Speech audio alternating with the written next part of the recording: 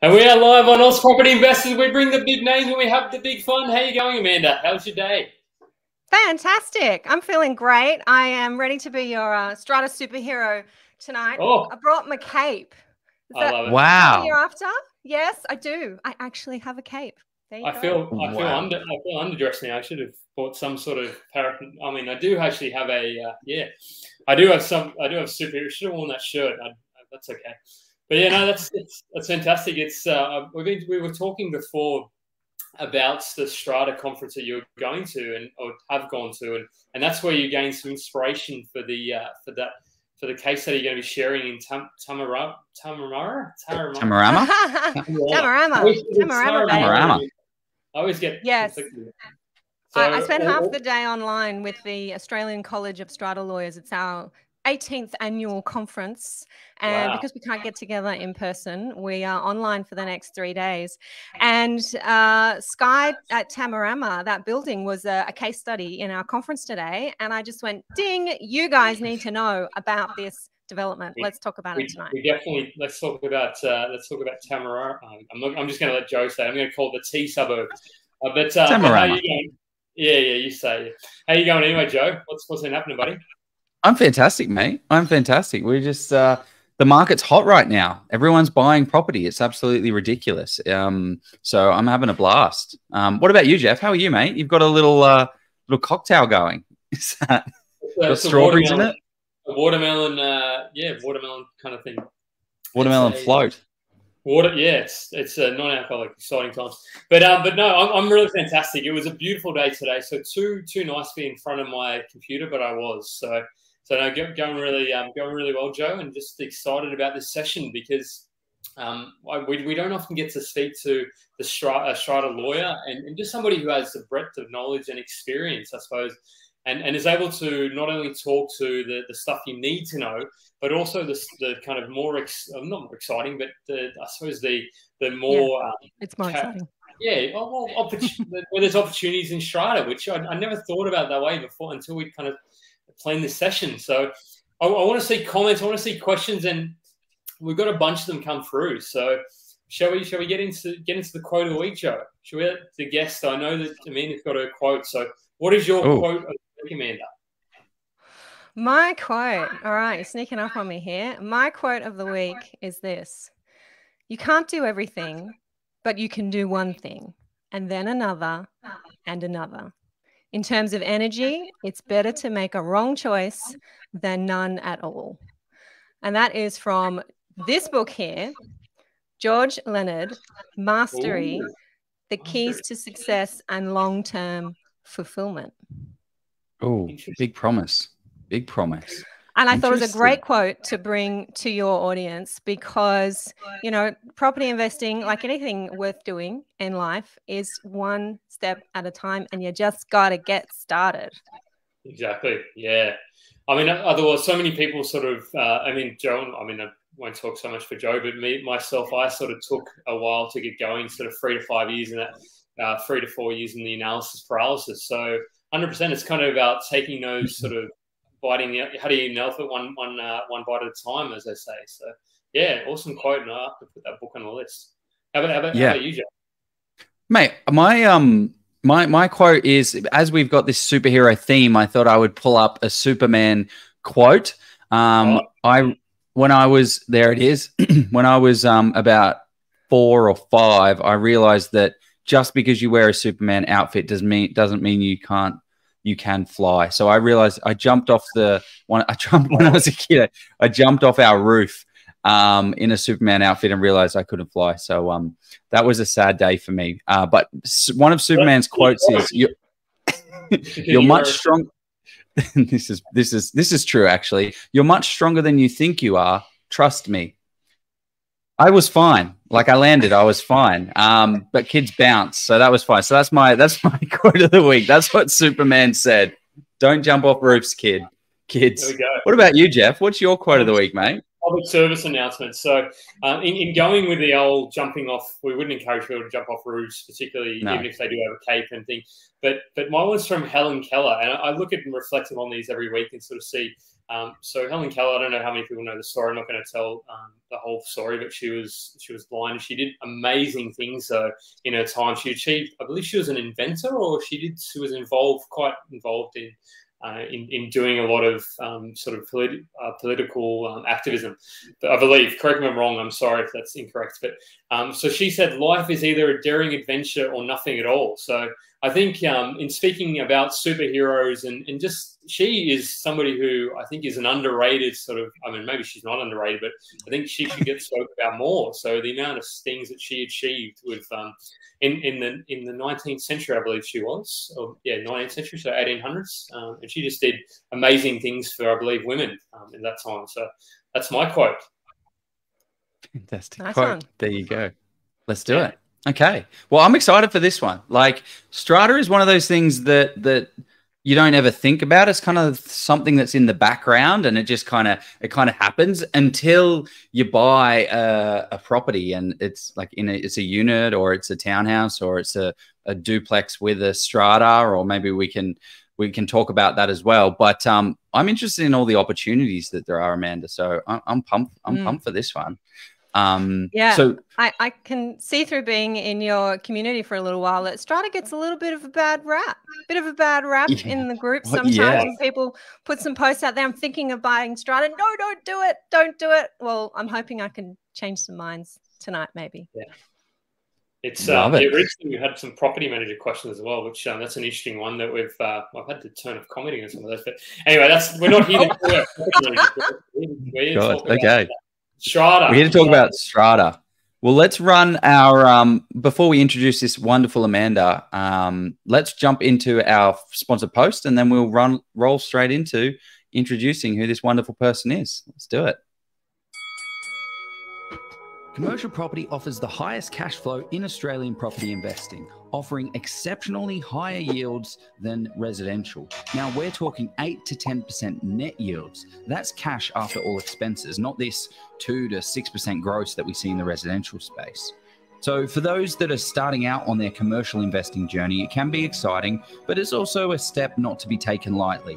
The expertise of a commercial buyer's agent can pay dividends to help you secure that high cash flow and high growth potential property. And this is why we recommend Steve Polisi of Polisi Property. With over 6 years experience in the space, Steve has over 1,200 property transactions under his belt. He has seen it all and knows the best locations right for growth. In a previous life, Steve was a chartered mechanical and structural engineer, so he draws on his mathematical and analytical skills that he's developed to break down what works best in commercial property. As with engineering, same goes with commercial property. It's based primarily on the numbers.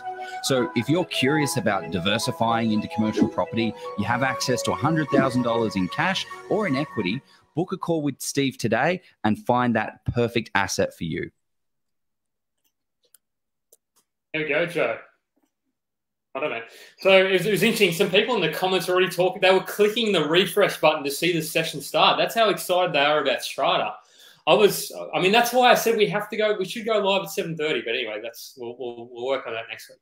But if you're watching, as I said, we want the questions, the comments, and even if you're watching the replay on YouTube, we love I love interaction, because I actually look at it and I screenshot and I sent it to Joe. But it's not about that. It is about Amanda, the Strata superhero. So I'm gonna give you.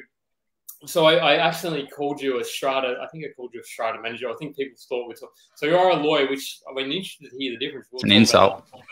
No, maybe it is. I don't know. Maybe yeah. I mean, no, not at all. Not at all, Jeff. And I'm not surprised that you had that confusion. It is something that's happened before. I have had people say to me, Amanda, this Strata law gig, this seems pretty cool, pretty interesting. How do I get into it? So how do I become a Strata lawyer? Do you have like a degree? And I say, yeah, I have a law degree. I'm actually a that's property lawyer. that's a 5-year degree, isn't it? Property 5 or 6, depending on how you want to do it. So yeah, a little different to a strata manager, but we definitely inhabit the same space. I work with strata managers every day very closely, try to understand their world as much as I can so that I can help them and help the buildings that they manage. Yeah, and another thing to give you a bit more of an intro, you are passionate about demystifying the complexities of apartment living. So I think that's something that, having sort of lived in apartments and owned sort of strata, it's something I think that I mean, I didn't find it particularly complicated, but I was fairly engaged with the process. I didn't join the committee, but I kept up with the minutes and was reading and doing lots of stuff. So I think it's important to sort of to demystify that. But you're also, I suppose, are a very well sought after speaker and educator. So you get 17 years sort of doing this education and doing sort of webinars or seminars, whatever they're doing these days. So the thing that I'm interested in, sort of that you've presented for the RE, the Real Estate Institute of New South Wales, but also Owners Corp, and you've done sort of a whole bunch of other. So you're not just presenting to, I suppose, the Rotary Club down the street about this. You're actually presenting to some very sort of high-level, very sort of awesome organisations. So I'll take the Rotary Club too if they want me. No, I think Rotary's fantastic. I mean, I'm not to sell the Rotary Club down the stream. Sorry. I've been to a couple of Rotary Club meetings, but no. So, what sort of things should I have covered off in the intro that I didn't cover off? What things? No, it sounds good. Look, I am a practicing strata lawyer. I do have my own legal practice in Sydney. It's called Lawyers Chambers. But a big bulk of my work now is focused on education, educating owners, committee members, developers, local councils, tenants, residents in strata schemes, helping them to understand, as you say, the legal complexities of apartment living, to restore peace to troubled communities, and to make your investment more profitable if you are an investor in strata or thinking about it. Yeah, that's a nice spiel. That was much more succinct than what I said. But no, it's not my first rodeo. Yes, it's not your first Rotary. So can we just have a high level overview for people that are kind of confused about what strata actually is? What is strata? When we're using the word strata, what are we saying? Yeah, so strata is a form of titling, land titling. So it's a way of actually parceling up airspace so that you can sell airspace instead of selling pockets of land. And that allows us to have more dense communities, to build these high rises, and to make better use of our growing population, make sure we can house our growing population. So it's known by different terms. Being in your group for a while, I can see most people are familiar with the term strata, body corporate. So our Queenslanders will often use the term body corporate. Owners corporations, we have owners corporations in New South Wales and in Victoria, strata companies in Western Australia. But if I say strata and community title, it's a form of titling so that we can sell and make use of airspace in a way that the law otherwise wouldn't allow us to do. Interesting. What sort of I mean, who sort of thought about? I mean, this is maybe not going back into history. Who created strata? Who made that happen? Like, do you know the history of? Look, there is a myth that the Australians actually created strata. We created everything. But it's something that we invented. I think I can perpetuate that myth because it makes us all feel good, but it's not actually true. We've had homeowner associations and condominium developments over in the US for many, many years, longer than we have in Australia. And it was in the US, it was actually a way of regulating who could live in communities. And it was a way of actually excluding certain people of certain backgrounds from communities.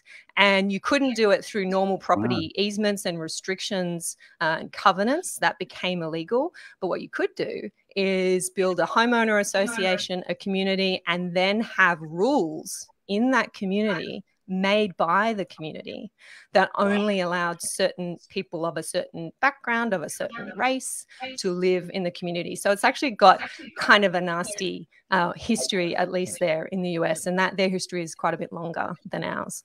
Yeah, there you go. I did not know that. That's you learn something new every day. But it's sort of, I have a feeling we're going to learn a lot of things new today in the Strata world. My question is, how important is it, and how easy? Well, what's the level of difficulty to actually get on the committee of a Strata? Like, is that something we should be bothering doing? Like, I'm not on the committee of my Strata because I just don't want any emails. But should I be? Yes. Look, that is a great question to dive straight into. I do recommend that if you are going to be investing significant sums of money, as we do in property in this country, anywhere, that you take an interest in that investment. And when we're talking about strata, body corporates, community title, the best way to have a seat at the table when it comes to decision making, to understand what's going on and why decisions are being made, to be able to have a say about how much money is raised, what your levies are, what that money is spent on, you really do need to be part of the committee. And when everything's going well, everything's going smoothly in a community, there's no turbulence and there's no major disputes and there's no big repairs coming up, everything's fine and you don't notice and your investment just ticks along. But it's when that difficult resident, the sociopath, moves into unit 3 and starts complaining about everything and you end up dealing with litigation. It's when the 25-year-old roof membrane needs replacing and quotes come in and they're 100 grand, they're 150 grand. If you're not on the committee, you're not going to understand what's happening and you're not going to have a seat at that table to be making decisions because committees can make some pretty hefty, serious decisions, and to be able to put options forward. And you're all smart people here. You're exactly the people that we need on our strata committees. Yeah, it's really interesting because when you talk about roofs, we sort of often do walks around a neighbourhood and we can sort of see there's a strata sort of building that's getting significant roofing sort of done to it at the moment. I think it might be sort of community public housing, so I don't know how that sort of gets. I mean, maybe there's not but it's just interesting to sort of hear you talk through when that happens. That'd be an interesting process to be part of if it were to happen. Can I take a step back, because we love asking people about their first investments. I think this will tie in quite nicely to your investing in your strata journey. So tell us about that first property you bought and what you did. First property that I bought, I was trying to think back when this was and how old I was. I think I must have been about 24. And my first property was a strata apartment in Sydney's eastern suburbs. That's where I grew up and have spent most of my life.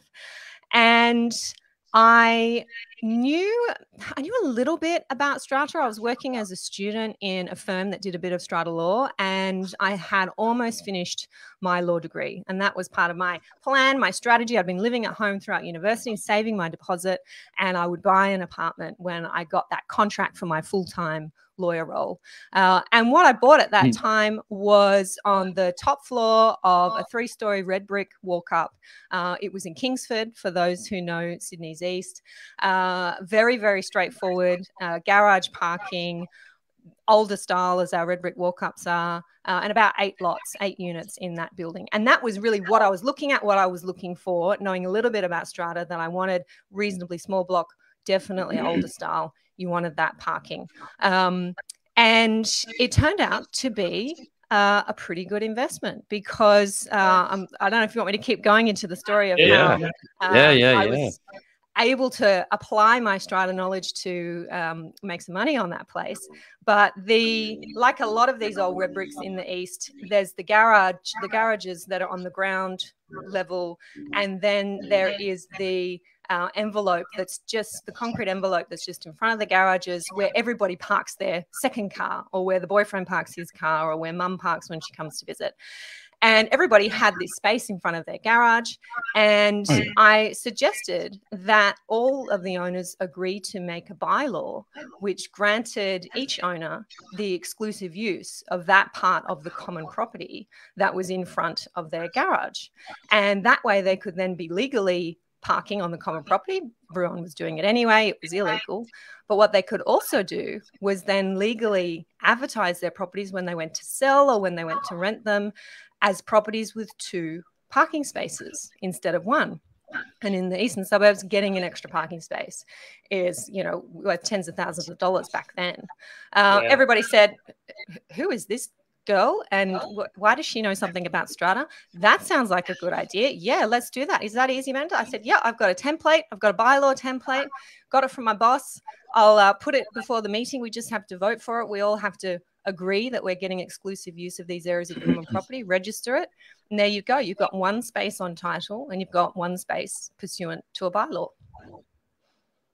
Oh, there you go. So you just created a car parking space out of thin air, which then allows you to advertise your property for 2 parking spaces on the realestate.com.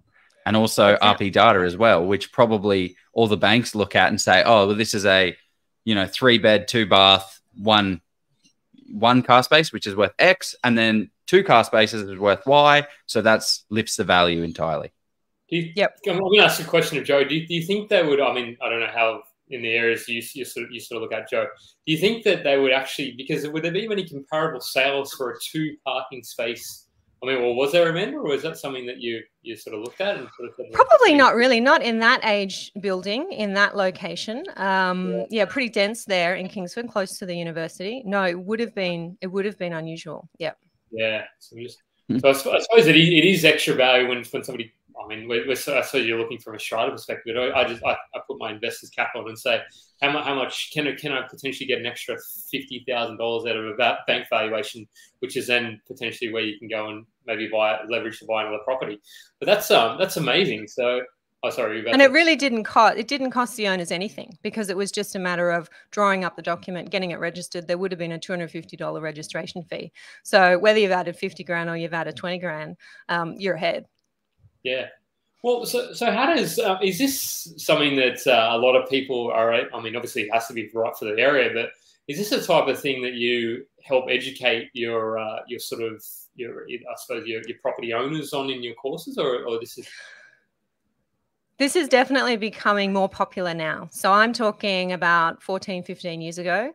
This is definitely becoming more popular now. And it's something that I want your audience to be attuned to, that if you are purchasing Strata, that you're looking for properties that may have these opportunities. So opportunities for you, if you're buying an apartment, for you to extend into common space that might be adjacent. So there might be a garden, there might be a courtyard, there might be some pathway that is only really useful for you and for your tenants living in your property. And you might purchase the property with that in mind, and some way down the track, after you have become good friends with your fellow owners, after you've served some good time on the committee, made some good decisions, everybody's thinking, well, this is a smart cookie. We really like this new owner, that you put up your hand and say, hey, by the way, you know that courtyard that's out the back that only I have access to, that only I can use? Oh, yeah. Look, I'll look after it. I'll maintain it. I'll mow the lawn each week. Will you agree to make a bylaw that gives me exclusive use of that area?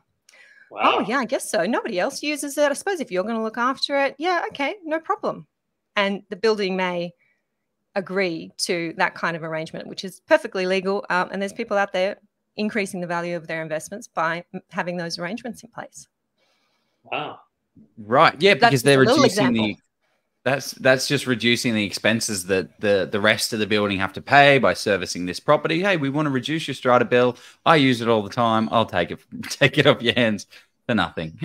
Exactly. And look, something really popular now is attic spaces, roof space. So you've bought the top floor apartment and you know that there's a roof cavity there.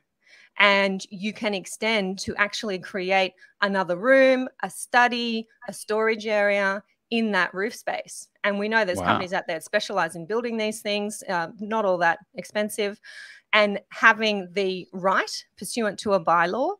Or alternatively, we can get into how you would subdivide and actually purchase that area of the common property. That's different. But lots of owners who are purchasing areas of the common property, which then becomes their legal title, no one can take that away from them. to make those extensions and to add value that way. And those are reasonably small projects. If you've got equity in the property, if you're in an area that maybe there's views, if you go up higher, you could add a lot of value that way. Yeah. Bloody hell. Are you seeing people out there doing this stuff? Like, is this like... Joe looking out his window now to see if he can go and literally, I'm like, actually, there is a roof space there. And do you know what? You are now going to drive around, and your audience is going to drive around town, and you're going to look at these usually older buildings, and you're going to see the little attic spaces that have been built. And you're going to see the little dormer windows that are up the top there on the roof, and you're going to go, oh, that's what Amanda was talking about. That lucky person purchased that area or has a bylaw that has allowed them to extend into that area. And now they're enjoying that space. They're getting more rent. They've increased their value. That's what she's talking about. Because they often stick out like sore thumbs because it's the new addition to the old building. But yeah, I see it a lot. I've got a couple of clients in my books at the moment that I'm helping them do that with. So okay. So how do we do that process? So is the first thing to obviously watch this Facebook Live and then get the idea and then jump on the phone with you, or like how do we make this happen? If you jump on the phone with me, what I'm going to ask you, and we go back to this that very good question you asked Joe about being on the committee. I'm going to ask you, all right, who are your neighbors? Who are you? What is your involvement in the building? How long have you been there? Do you live there? No, we don't. We're invested. Are your tenants good? Do you have good tenants who are not annoying people? So essentially, does the community like you? Because you need to get some airtime with them to have this discussion. Because to pass a bylaw, it has to be agreed at a meeting, and you need a special resolution in New South Wales. You need a special resolution to pass a bylaw. So that's most people. We say generally that's 75% of people supporting this proposal.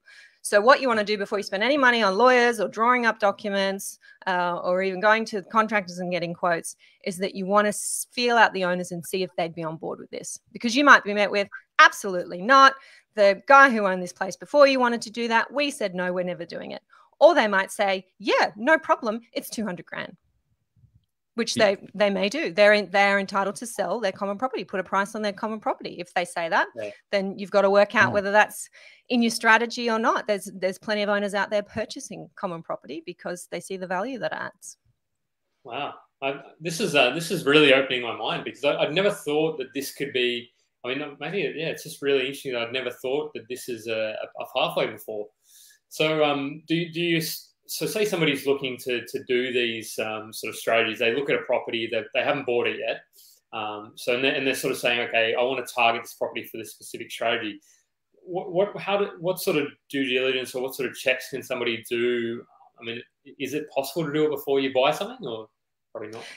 Yes, it is possible to do some level of due diligence before you buy, definitely. I saw a post in the group from Eric, I think it was, if I've got Eric's name right, just yesterday, who was saying, I've got my eye on an apartment in Edgecliff. What do you think? Should I buy it? And I was reading through the comments, and I ended up posting, hey, Eric, I think you should come and listen to this chat tonight, because I didn't see anybody. Hey, it was crickets. I didn't see anybody saying, Eric, go and look at the books and records of the Owners Corporation.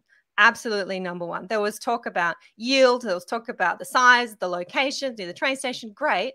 But you have no idea how healthy or unwell that Owners Corporation is. As I said, it has a sociopath just moved in next door and causing a world of pain. And we're in the Supreme Court with paying lawyers 200 grand a year to defend proceedings. Are there building defects? Is there a special levy coming up? Is there a strata loan that needs to be paid out? Is there a reason that this owner is selling? So making an appointment with the strata manager, and that's where strata managers come in. They are the holder of the owners' corporations, the body corporates' books and records. Make an appointment to go and look at those records. Most managers have their systems online now, so it's just a matter of logging in and going through everything, and make an assessment of how healthy that building is. What do the financials look like? Is there money in the sinking fund or the capital works fund? I'm amused when I see these posts on your group that say, it's Strata, should I buy it? There's a whole homework piece to be done around that. So what does a healthy strata look like? Well, there's money in the fund, yes. So we have sinking funds or capital works funds. We call them capital works funds in New South Wales. There's sinking funds in Queensland. But, you know, in terms of how much money, how long's a piece of string? What's coming up for that building? There might be 300 grand in the capital works fund, but we've just approved a quote to replace the lift. So that 300 grand is about to be wiped out. That is a reasonably healthy building, that they actually have a budget to replace the lift, and they're not going to take out a loan or strike a special levy that everybody has to just fork out 25 grand each that they weren't otherwise budgeting for. So to have money set aside for major capital work is a big deal. And I'd say that's a healthy building.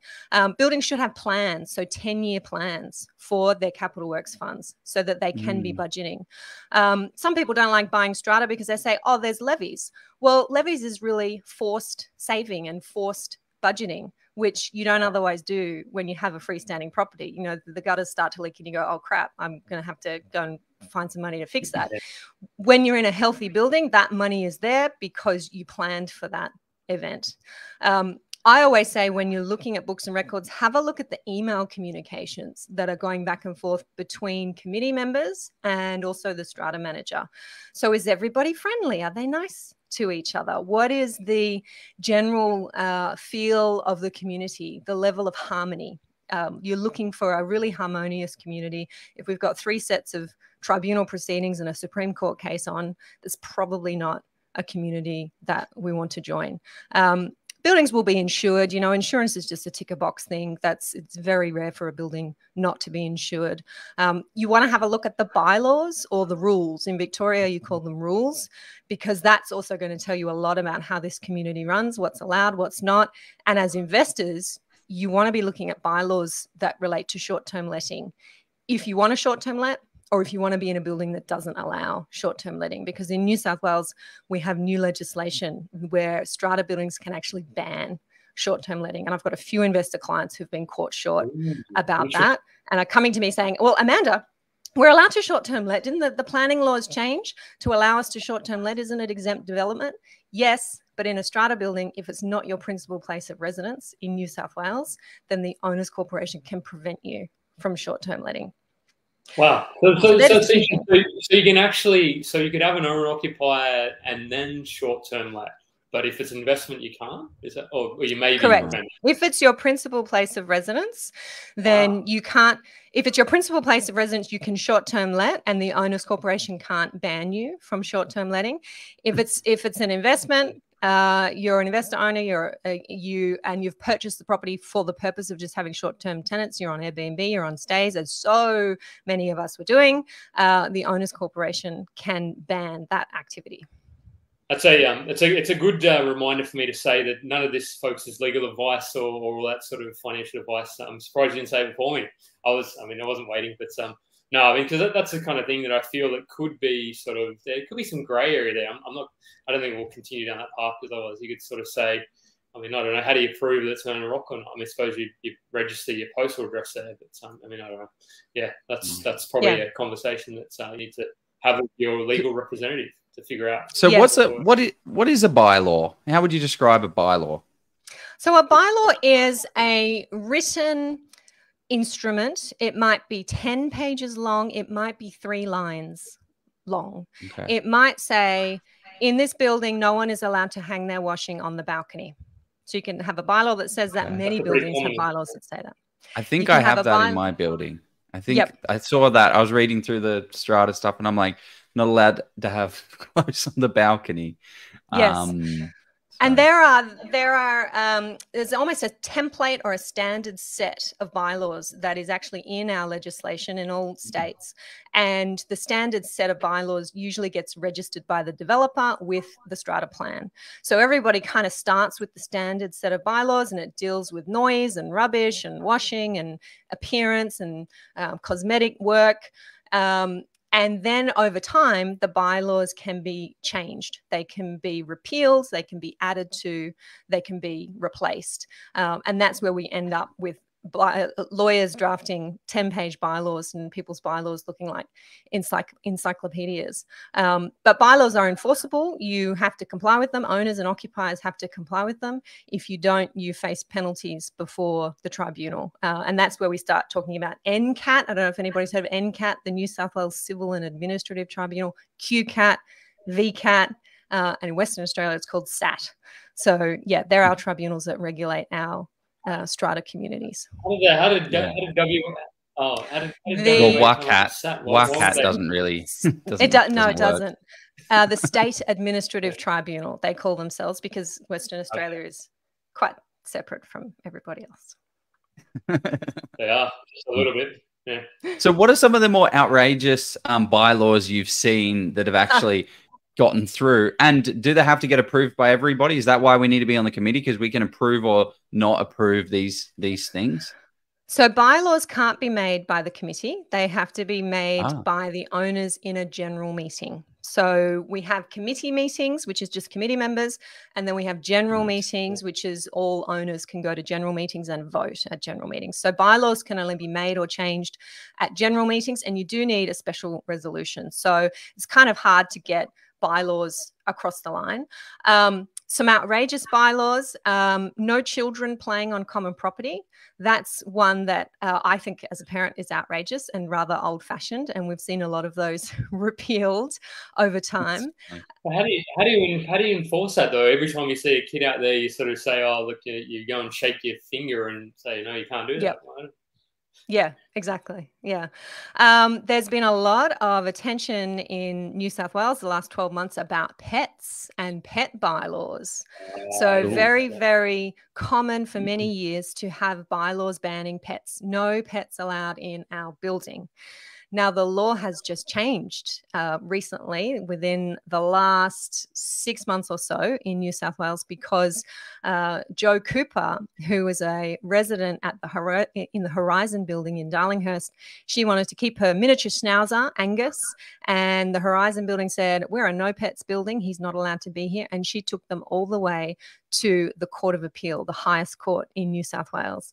And the Court of Appeal made new law last year that set standards for bylaws and basically said that pet bans are illegal because they are harsh, unconscionable, and oppressive. Interesting. Wow. Was she someone special? Was she... She is now. Probably she is now. She is a very brave lady. I am a pet lover and have pets in apartments. And the fact that she changed the law for so many people who were struggling to have their furry family members with them is a really big deal. And her miniature schnauzer Angus passed away a couple of months ago, but he's now very famous too. Well, his legacy lives on. It lives on for the next. Well, ages, for a long, long time. Go Angus. There you go. So going back to some of the more if I'm looking at an investment property, what are some of the things that I may consider? Because I have heard that, well, personally, I don't invest in anything that has a lift or a pool or a gym because of the substantial fees attached to maintaining and looking after those amenities. But where are some of the other I don't know. What are your kind of investing frameworks around investing in stratas? Yeah, look, I'm on a similar page to you in terms of amenities, but it really depends how you want to use the property, I suppose, because I've seen some members of your group say things like, "Oh, I love all of that stuff for my tenants because tenants love that and tenants want to pay high rents for that." And now that we're looking into the future at developments being built solely build to rent and being that really high-end offering where people are professional people willing to pay very high rents to have the movie theater and the building manager and the caretaker. I think maybe that's changing if you're looking purely at your rental return. But I think definitely focusing on the people and the personalities is really where I come from. And I suppose that's because of my experience as a strata lawyer that I end up dealing with the top 2% of the 5% of worst case scenarios because people are coming to me when they've got a problem, they've got a dispute in their building. And almost always it comes down to personalities and difficult people not being able to get along with each other. If you've got a really great group of people, then you can forget about all of that. You're not going to be, there's not going to be infighting. You're not going to be in the tribunal at each other, and you can focus on value add projects. So you can look at things like solar panels. Okay, how do we install some sustainable infrastructure on our apartment that's going to help us save money? We're going to be more environmentally friendly, and this is going to be an attractive investment, both in terms of the tenants that I want here and my future sale. How do we install electric vehicle charging? So solar panels and electric vehicle charging. Yeah, I was thinking that because I thought, do you see more demand for electric vehicle charging? Absolutely. Definitely. Yeah. So bylaws to permit electric vehicle charging. I'm doing a lot of those at the moment. Bylaws to permit solar panels.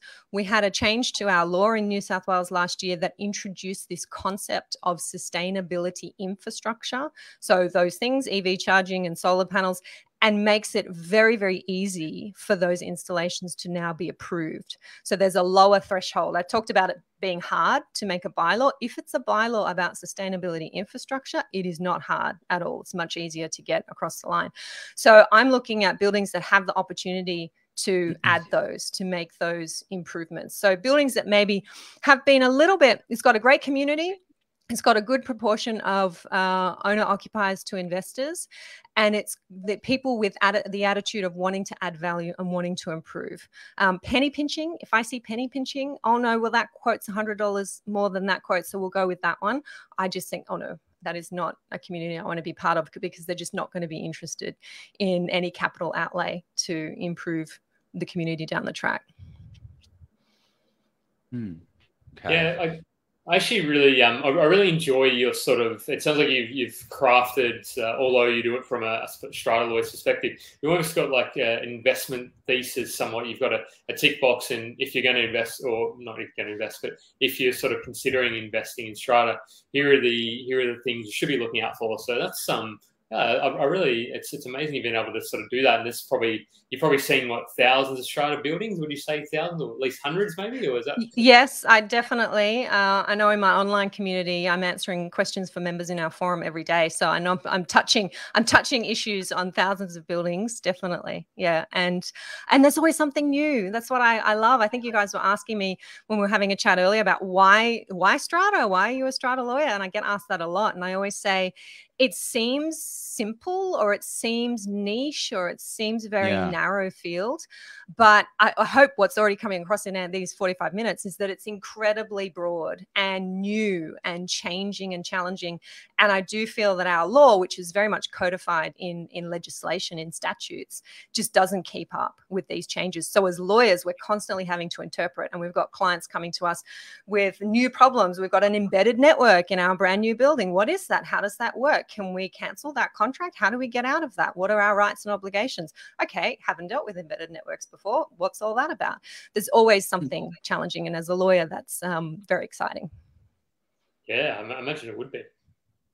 Yeah, what are some of the other kind of opportunities out there for just an everyday investor when going down the Strata route? Like, what else do you see out there? Oh, rooftops are always a good idea if you've got an eye on some development. I've mentioned if you were an individual owner wanting to extend into common property, we've talked a little bit about that, but you can, as a collective community, as an entire community, you can actually build on your common property, whether that's your rooftop, a rooftop is common property, or on, if you've got some land, you can actually build a new dwelling. The owner's corporation, the body corporate, can build a new dwelling somewhere on the common property and can sell that dwelling, that new apartment, and pocket the money from that, or use that money to do refurbishments around the building, to do renovations. And I see that becoming more popular with our older buildings, where they might have a big project coming up. Could be concrete cancer. We see that on the eastern beaches in our 40-odd-year-old buildings. Concrete cancer, to get rid of that off all the balconies, that could be $1 million project. So buildings are looking at creative ways to develop their own property, to then sell that, and that then funds the project. So I'd be very interested in looking at buildings that had the potential to do something like that. So what is that? Like a granny flat out the back? Like, yeah, it could well be whatever it is that the property has the potential for, and you can involve.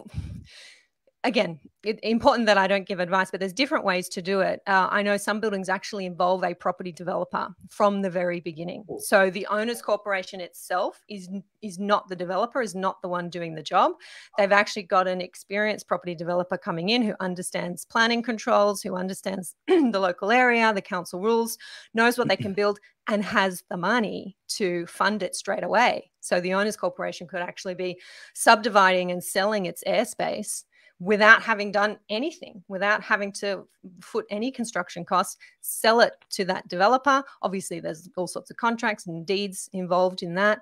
And then that developer then proceeds to do the development of the airspace, creating a penthouse, perhaps a penthouse on a flat roof. And then the owner's corporation's got its money for its remediation project. Yeah. Wow. The creativity, and I think as we, particularly in Sydney and to some extent Melbourne, but maybe not so much Melbourne, I mean, and maybe Brisbane, I don't know, I don't want to sort of say that, but I think particularly Sydney with the amount of sort of lack of sort of greenfield developments, it's going to be infill, and it's likely to be these sort of buildings. So yes, it's very interesting sort of. So let's go back to, I mean, I know Joe's all about, I mean, Joe and I both love opportunities, but let's just say I'm having an issue with a situation in a strata complex, and there's a couple of questions that came through on this. What would be the first point of call? Would you speak to your strata management, or how would you resolve these what issue it is?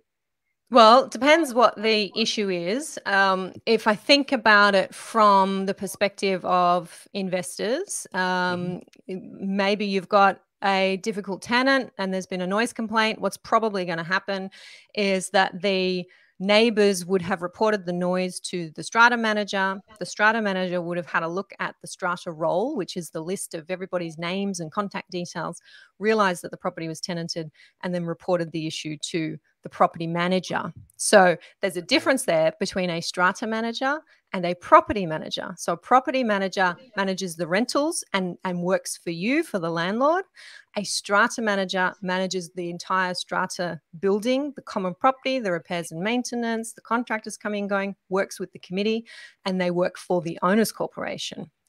All right. Now, you're a member of the owner's corporation or the body corporate because you're an owner, but your property manager works for you, and your tenant is going to be communicating with your property manager, and your property manager is going to be feeding back complaints to you.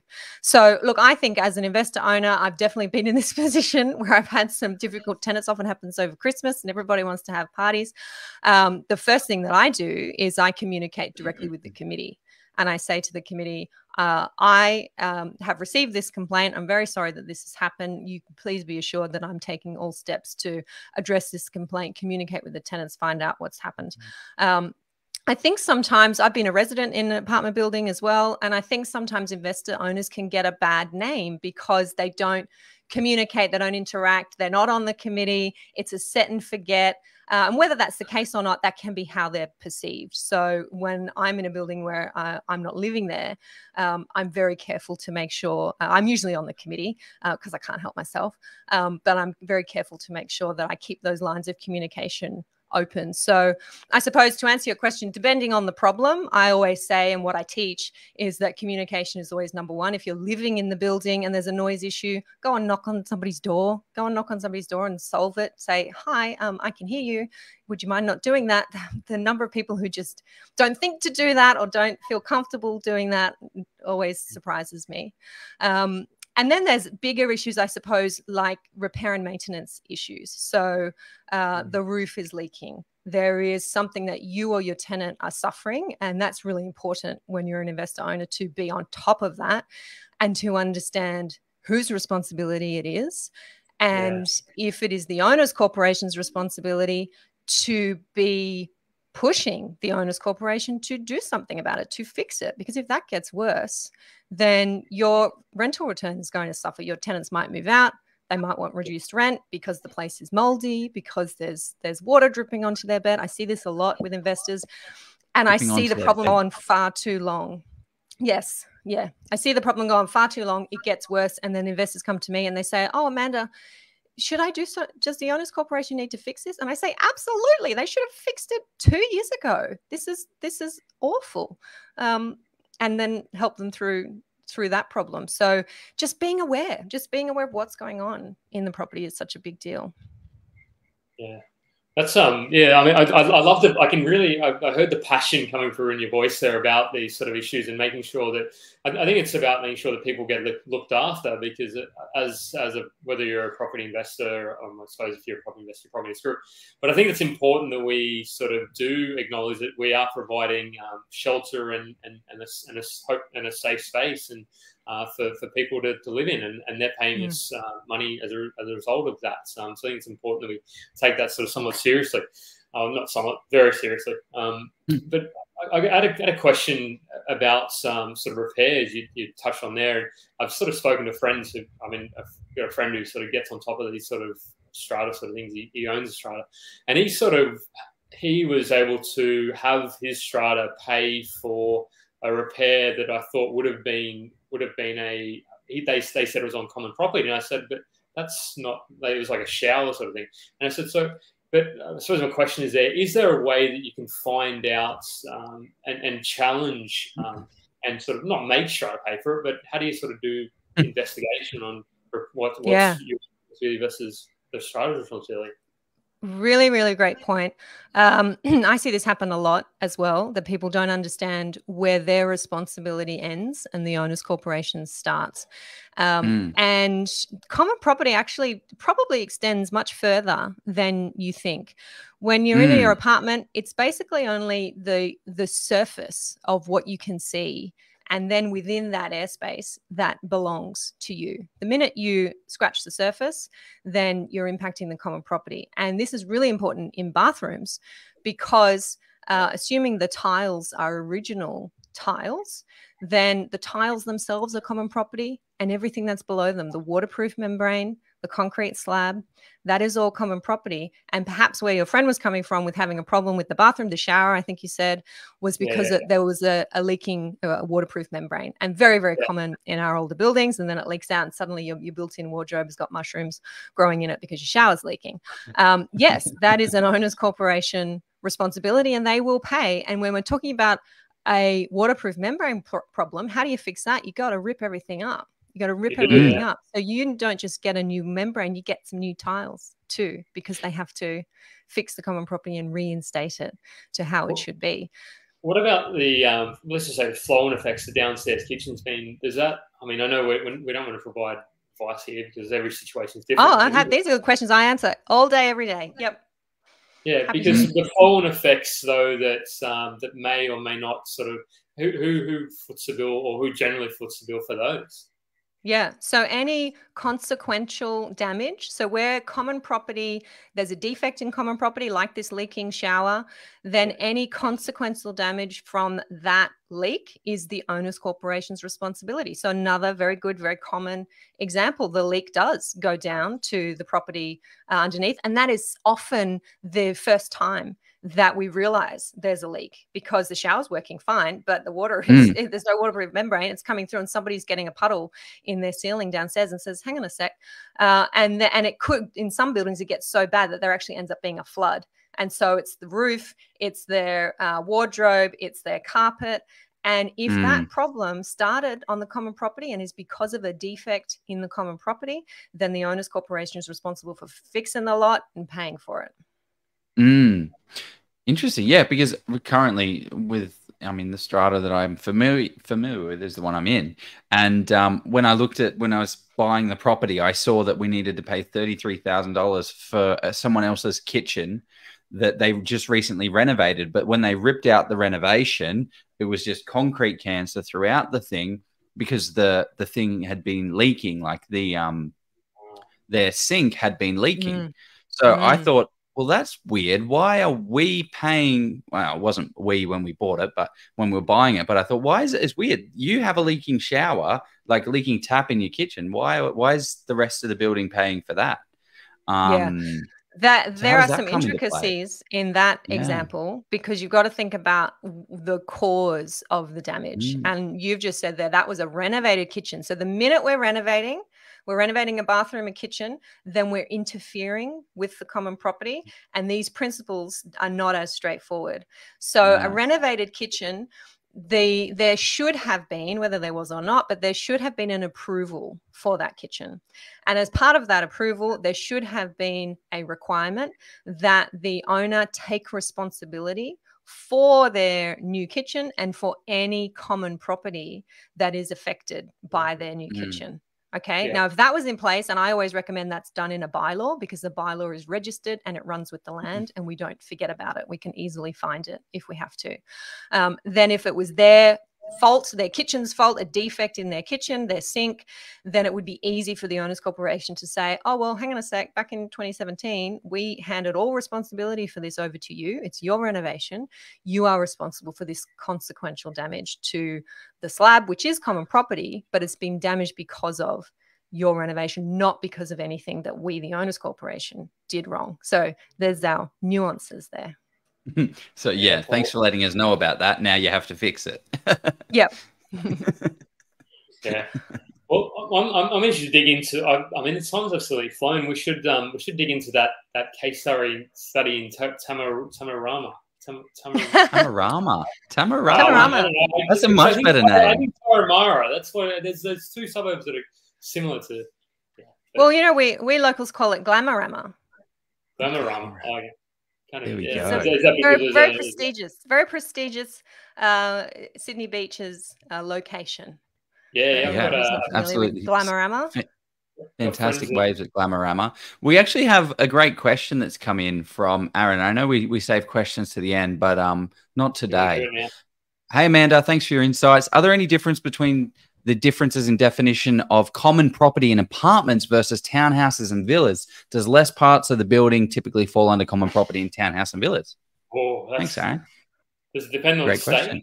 or territory? Very good question. I'm going to ask the lawyer, mate. So I want to know from. I will answer from my perspective as a New South Wales lawyer. It's an excellent question.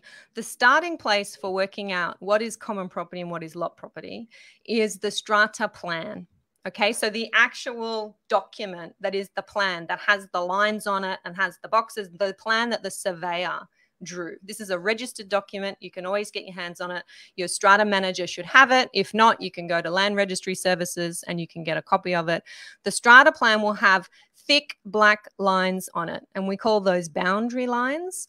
And those are showing you the common property walls and the common property boundaries in a strata plan. So everything that's enclosed within those walls is lot property. This is very generally speaking, let me tell you. And those black lines are common property. And we read a strata plan with reference to the legislation that tells us how to define common property. And that legislation is the Strata Schemes Development Act. And that tells us that anything internal to those lines is lot property, and anything on those lines and outwards is common property. So the starting point is the strata plan. You're absolutely right that strata plans for townhouse developments will be drawn differently for obvious reasons, quite a different structure. The legislation also talks about the vertical boundaries, and it's very clear that the boundary of the floor, you own anything from the surface up in your airspace and from the surface of the ceiling down in your airspace. So you won't see that drawn on a plan, but that's what the legislation says. You need to look at any notations on the plan. And in townhouse developments, there's often a notation on the plan that says, notwithstanding these lines and notwithstanding what it says in the legislation, each owner's structure of their townhouse is their own responsibility and it is not common property. So I've learned through my members over the last few years that some of them call those cubic plans or cubic developments. I haven't come across that myself as a lawyer, but that is the importance of the strata plan and reading the notations on the strata plan to understand the boundaries of common property. So many intricacies to it. I mean, that's sort of really interesting, and And probably a lot of people don't always go to the detail when buying a property. They don't necessarily look at the strata plan, which they probably should, to sort of understand any hidden sort of gotchas. Yeah, especially if you have a townhouse development where you've bought a townhouse down one end of, and somebody else has a problem with their roof, but they're down the other end of the development, and you don't have this notation on the plan, and there's all the thick black lines. You're the owner's corporation, of which you're a member and you contribute to the fund, has to pay to fix their roof. And that is a hard pill for some people to swallow. You know, some people think, oh, well, their roof gets fixed today, mine gets fixed next week. Not everybody thinks that way. Not everyone thinks that way. Do they do these type of buildings? Like my building is 3 levels of 4 buildings on each thing, and then we've got another building exactly the same. Are they just doing it to save money on strata? Is that the whole thing? So they can just have one strata manager managing all 26 units? Then there are increasingly complex ways of building these developments. What I find interesting is commercial and residential together, which used to be a single strata plan where you might have had retail down the bottom and then residential up the top. And then we finally got ones that just created so many problems with noise and smells and renovations. And now what they do with new developments is actually create 2 strata plans. So you can have, as much as you can have many buildings with the same strata plan as you've got, Joe, you can have a single building with 2 strata plans. So then you have 2 owners corporations and 2 sets of bylaws. And the residents above can have no say in what the commercial or retail is doing down below. Ooh. That's probably something you want to look out for as well, to sort of see what the commercial, where you're buying mixed use kind of property. Because do you see? Are there many opportunities out there? I used to hear this a lot, where someone would buy a block of units or townhouses that wasn't strata titled, that was just on one title, and then they would subdivide and split the title, and then have individual titles and sell off the properties as an individual. Do you see a lot of that nowadays, or not so much? I don't see a lot of that.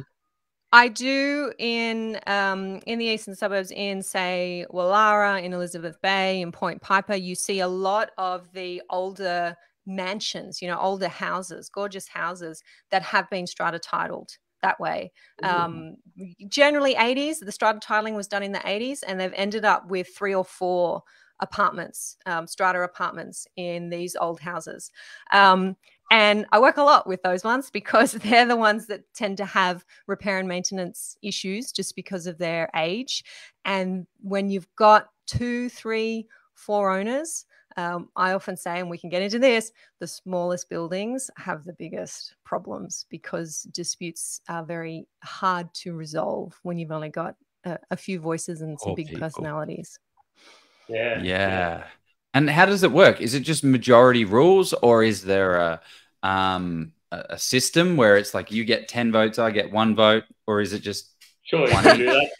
The answer to that is both. It works both of those ways. So when we're talking about repair and maintenance decisions, those decisions are made at a general meeting by what we call an ordinary resolution. So that is a majority vote. However, each apartment will have what we call a unit entitlement. So this is a number that's allocated to them, often out of 1,000 or out of 10,000. They might have, if it's 1,000, they might have a unit entitlement of 250. And then every apartment, it's a 4-lot scheme. Each apartment has 250 unit entitlement. And then the voting can be based on a unit entitlement, or it can be based on a show of hands. And an owner can request if they want to vote to be based on a unit entitlement. Where I see a lot of problems is where the unit entitlements are not equal in a 3 or 4 lot scheme. So maybe 2 owners out of 4 have the capacity to stop decisions, ordinary resolutions, decisions by majority vote, by simply demanding that the vote be calculated on a unit entitlement basis. And so then they have the power to determine the vote. So another thing to be really careful of buying into strata is have a look at those. We call them schedules of unit entitlement. It's on the title. You'll see it on the title. What is your unit entitlement and what does that mean for your vote? It's really only relevant in smaller schemes, or most relevant in smaller schemes. Is it possible that your neighbours can block decisions or stop decision making if you don't agree? It sounds tough. Sounds potentially sort of a make or break in terms of an investment property if you can't sort of make any decisions in your building. So yep, we'll have to talk about Tamarama, because I think I don't know. I Googled it, man. That's what it looks like. Tamarama. It's getting there. Tamarama. You've got to say. I promise it's called Tamarama. Okay. Well, I'm actually pretty excited about this one because I don't want to give it away, but they got a strata loan, which is apparently a thing, and then created something amazing, which automatically paid off the strata loan and created sensational value. So before we jump into that, let's jump into the next sponsor, and then we'll be free to go wild about this one. He talks about negotiation in strata. Selling a property. It isn't something we do every single day. There's actually more involved in the process than you may initially think. Like, how do you find the best agent? How do you ensure that you're going to pay the lowest fees? It's not easy, and then also throw in all the stress and pressure of selling. And that's why Scott Agate, a former real estate agent and expert property negotiator from Hello House, has created his leading agent finder service. After a 20-year career managing agents himself, Scott has personally conducted over 3,000 property transactions, along with running 3 Bell franchises. He knows all these agent tricks. Scott has created an in-depth 5-step process for his leading agent finder service. First, he establishes the true market value for your property. He uses a triangulation method to shortlist the leading agents, creates a competitive environment for those agents to send through their best proposals, vets those proposals, and then he negotiates the best agent fees for you. This ensures that you're not only getting the best rate for selling, but most importantly, you have a leading agent on your side selling your property to maximize the end sale value. Oh, and did I mention this service is completely free? If you'd like to know exactly how Scott runs his 5-step leading agent finder service, he's detailed it with the link below. Or if you'd like to speak with Scott to help find you the leading agent in your area, book a call today. There you go. Impressive. Did you find out all about the building during Scott's ad, Joe? Hey, I know all about this building. This is a fantastic Tamarama building enterprise that's been going on. But I think Amanda knows the most about it. So give us the rundown. Yeah. So what is this? What is this building? What's it about, and how does it work? Well, this building was one of Sydney's ugliest buildings. So I would love to know. I don't know if I can. Joe might be able to. I'll have a look. Yeah. I don't know. Try and find a before. Trying to find a before photo, Joe. And I'd love to know if any of your viewers here are familiar with the Tamarama toaster. It has been called. It's actually its name was Glenview. Someone will tell me if I'm wrong. Glenview Court, been renamed now to something far more glamorous. But it's a building in the brutalist style, so 1960s architecture. It was apparently designed by Harry Seidler, interestingly, and went through a few developers. It ended up being developed by a Rivkin, not the Rivkin, I think the son of the Rivkin. 7 stories, 81 dwellings, a mix of 1, 2, and 3 bedrooms, some with parking, but not everybody had parking, and a single passenger lift. Yeah, that's a before. Yep. So this is the before. Because I always used to see this building and I was like, why did they put a prison at the top of top of Tamarama? Like, this is the view. There you go. There's the view. That is the view of the wonderful Tamarama Beach, which is fantastic for leisure activities, and then you've got a prison just here. I don't know why they've done it. So unimpeded panoramic views from each of those east side apartments. You're looking out to Tamarama, you're looking out to the Pacific Ocean, and this building was incredibly run down. And when you read some articles from residents who were living there years ago, they'd say some of the apartments had squatters in them. I mean, I just don't understand how that happens. But an incredibly rundown building. Now, what happened is in about 2009, there were 2 fire orders issued by the local council. So one of the orders related to concrete cancer. So I've already mentioned that, a big deal to get rid of concrete cancer. And many of these beachside apartment buildings have concrete cancer. Council ordered that concrete cancer be removed. Also orders about fire doors and stairs and landings and balustrades. So this community, this owners corporation, needed to find the money to fix these problems. And this was going to be multiple millions of dollars. But they were one of these communities I was talking about earlier, amazingly, because it's a big building in relative terms. They were one of these communities that could get together and make a decision to not take the cheap, just a few million dollars, not the cheap option and just fix the problems. But they decided to use this as an opportunity to add value and to make some real money for their building. So they got together, they had to pass a few resolutions, and there's a legal process around all of this. But in essence, you require a 75% approval. So 75% of the owners to agree to do this level of refurbishment and renovation to an apartment building. So it took them till about 2012, 2013. They lodged a DA. And a big part of the DA was to build 2 penthouses on the roof. So we were going to build 2 completely new dwellings on that roof. Oh, I had a picture. Yeah, here we go. So this is what we're looking, this is more what today looks like. Adding balconies. So it's a bit hard to see, but those balconies were not there before. We just had that very sharp brutalist, that was the prison, the brutalist facade. No balconies in prison. There you go. Flat. Yep.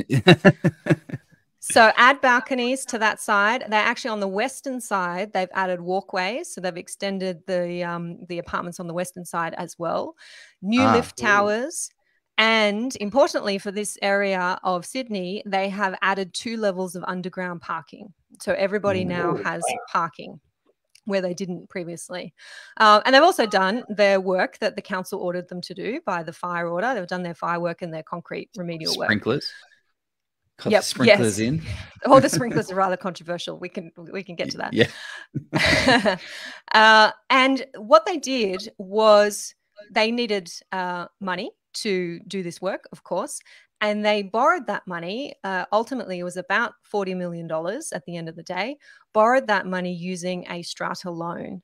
Now, Strata loans are unique financial products. There's only a couple of providers in the market. The big banks don't. Macquarie Bank does, but the other banks don't provide Strata loans. And these are unsecured loans. There's no mortgage. There's no application or assessment process for owners to go through.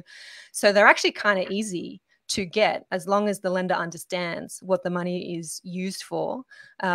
And we can talk about, if you like, how they're secured. But because an owners corporation is an owners corporation, then the Strata loan doesn't have to be secured by way of a registered mortgage. So over a number of years, this project has been carried out. The Strata loan has funded the project. It was completed towards the end of last year, and it is now known as Australia's largest Strata asset renewal project. And it really is that shining light example. We were talking about it in my Strata Lawyers conference today about just what can be achieved when you have a community on board, and the whole project was led by a chairperson, Christine, who just had so much energy. And she spoke today and she said, I nearly quit that so many times, but I just hung on there because I really believed in this project. Ultimately, all of this work has increased the floor space of each unit by 25%. And the expectation is the units are going on the market now. On my research, some have been sold over the last few years during the course of the project. But the value is expected to increase by a minimum 75% is what I think they're reporting on their website. Awesome. And remember, we're talking about adding parking, we're adding balconies, we're adding space. There's a lovely new foyer and all set up for luxury apartment living with concierge and all of that stuff. And this is the thing. We've got this $40 million strata loan. Okay. We've been just paying the interest on that as we need to. Yeah. We're going to what is the interest rate? What's the interest rate on a strata loan? Is it just like 10% or 20% or something? Unsecured, 8 or 9%. It's 8 or 9%. It's high because of the nature of it being unsecured. Yeah. If you're thinking, though, as investors and thinking about tax deductibility and all of that, when you do your numbers, you might find, and this is another chat to have, the best way to raise money in an owner's corporation: special levy, strata loan, cash. Strata loans sometimes work out better for investors depending on your tax position. So these 2 penthouses, they're going to sell these 2 penthouses, and they're priced at 20 million plus each, and that's going to pay out the strata loan. And they're incredibly well placed in the market right now, that I think their results are better than they have ever intended or hoped that they would be. How good is that? Jackie Henderson might buy one. And I know, talking about it today and talking to the lender who organized this, the funding for them, he was saying that he's got another 5 projects on his books. And these are people in the eastern suburbs who've been inspired by watching this development and wanting to bring those results to their own communities. It's sensational, because all of a sudden you've said, you know what, we need $40 million. We'll create 2 penthouses on the top, which is going to pay for absolutely everything. It's going to give you 25% extra. It's going to give you an extra car space, and the value of your property is going to be worth $2 million. I was looking at the recent sold as far back as I could before it went into the millions. And in 2013, a unit was sold for $500,000 in that complex. So, right. Yep. $1.5–2 million now. So they've quadrupled their money in a matter of years. And with limited outlay, that's the thing. You're developing property and you're having to fund that, and you're having to pay every penny. There's some outlay there with having to pay the interest on the loan. But in the scheme of things, very, very limited for those kinds of results at the end of the day. Can I from a risk management? I mean, I know you may not be able to talk to this, but what sort of risk would there be in this type of arrangement? I suppose your liability. Yes, I suppose I would be thinking, if I put myself in the position of that building, and I can talk quite openly about it because I haven't been involved in a legal capacity, just watching what's going on from the outside. I'd be worried about time. Because I'd be worried about construction delays. I'd be worried about interventions by council and getting everything signed off. Ultimately, if you Google the property now, you'll see that there was in December some intervention by our building commissioner, David Chandler, that has delayed some things. If I had to be in there, or I had to be selling it, or I had to have my tenants in there, I'd be concerned about the potential for the time to blow out, and that I would have no control over that. Unlike if I was the owner of a freestanding property and it was my contract with the builder and I could jump up and down and threaten litigation. If I'm just a member of the owners corporation, I'm kind of sitting back and unable to control that.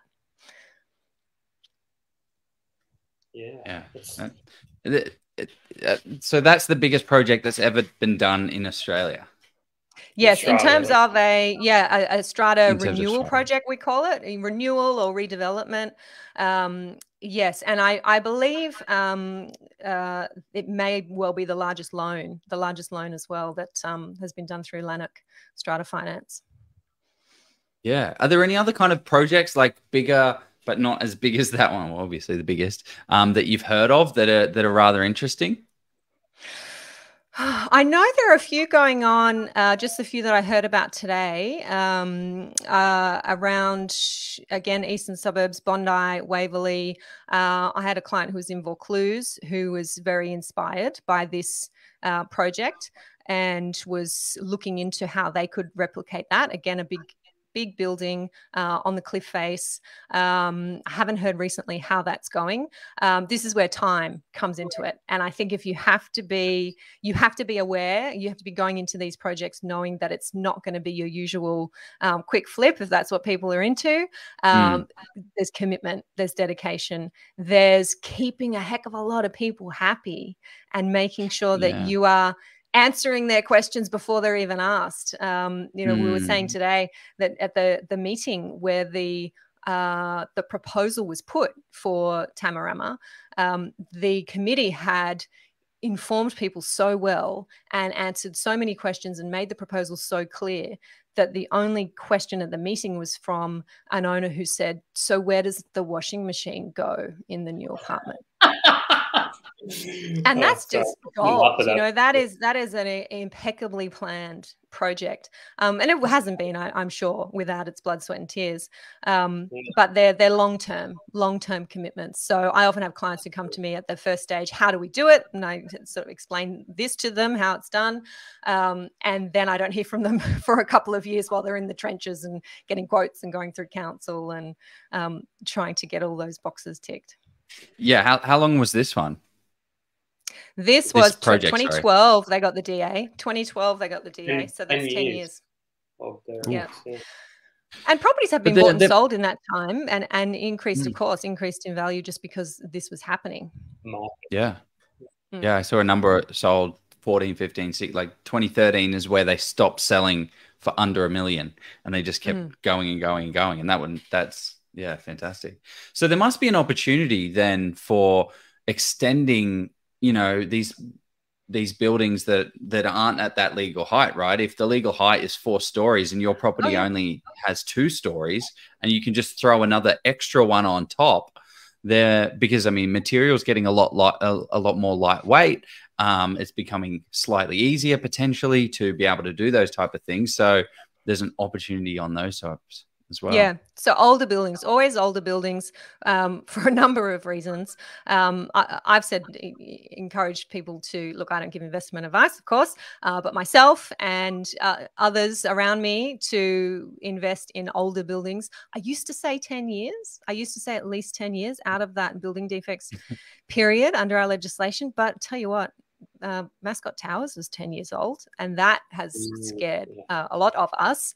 So I say 20 years now, at least 20 years old. And then it'll be 21 next year and 22 well, the year I think, after. yeah, one of your group members, I think, was asking about building defects and when does it stop and is it getting better, and what is our building commissioner David Chandler actually doing? And I think what he's doing is there is some new law, yes, but what the new law does is make developers accountable. What it doesn't put any new standards, it doesn't change the quality of the builds, or not intentionally change the quality of the builds, but it makes them accountable so they actually do the right thing.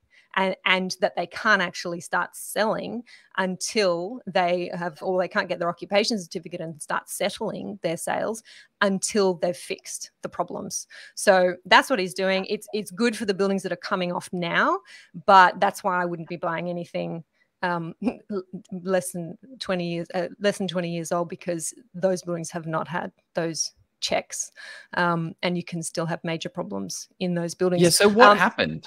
What like is there a year? Like obviously you're saying 20 years. Like what happened and what has happened to those buildings and what should we look out for?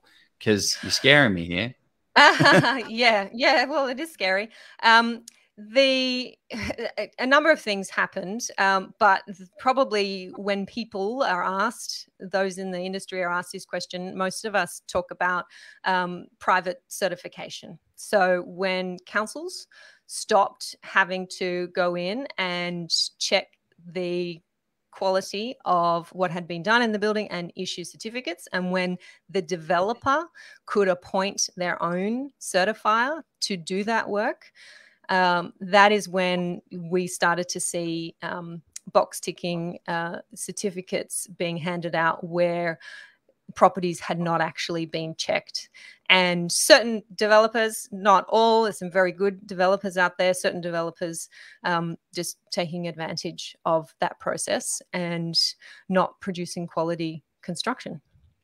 So then can we go back to those building certifiers and get our money back because Opal Towers is, falling apart? It's not that easy, is it? Not anymore, because you only have then you only had a 6 or 7 year warranty period. So once you're out of the warranty, two things. Once you're out of the warranty period, there's no recourse. Laws are changing a little bit there to make that 10 years now. And also those developers were not around. So the practice of phoenixing these companies, so winding up these companies, just establishing them for the sole purpose of constructing this one development and then winding them up. So there was actually nobody there to sue. The other big problem was, and still is, with homeowners warranty insurance, where there is an exemption for developers. They don't have to have homeowners warranty insurance if they're building multi-story developments. So don't quote me, it's 3 or 4 stories. If you're 3 or 4 stories or more in New South Wales, then you don't actually have to have homeowners warranty insurance, which means if you as a developer die, disappear, or become insolvent, then the owners have no recourse, nowhere to go. They have to pay to fix the problems. And so many owners corporations have ended up in that pain. And that is why when I did conveyancing years ago, I had my template letter. If someone was going to buy off the plan, my template letter would say, do not buy this property. That's my advice. Do not buy this property. Of course, nobody would listen and they would sign the contract. Professional legal advice, do not buy. Yes, yes. But people fall in love and believe in what they want to believe and go ahead and sign that contract and deal with the fallout. Yeah, it's there's been some interesting sort of situations play out, mostly in, I was going to say Sydney, but I'm sure they're all around the country. Unfortunately, it's just probably just hear about it more because I think in Canberra is potentially an interesting sort of situation as well. You don't hear necessarily, I mean, I don't hear a lot about it, but knowing people down that way, you sort of hear there have been some issues with building quality in the ACT or Canberra as well on some of those newer. Yeah, I think it's fairly endemic, unfortunately, or has been. But yes, we have our building commissioner in New South Wales who's trying to improve that. So we should have some quality construction coming through now, which is a good thing. Yeah, definitely. So buy a 2022 and beyond, and you'll be all right. Exactly, as long as it doesn't have a lift pool or a gym. Each to their own. Yeah, well, that's true. Yeah.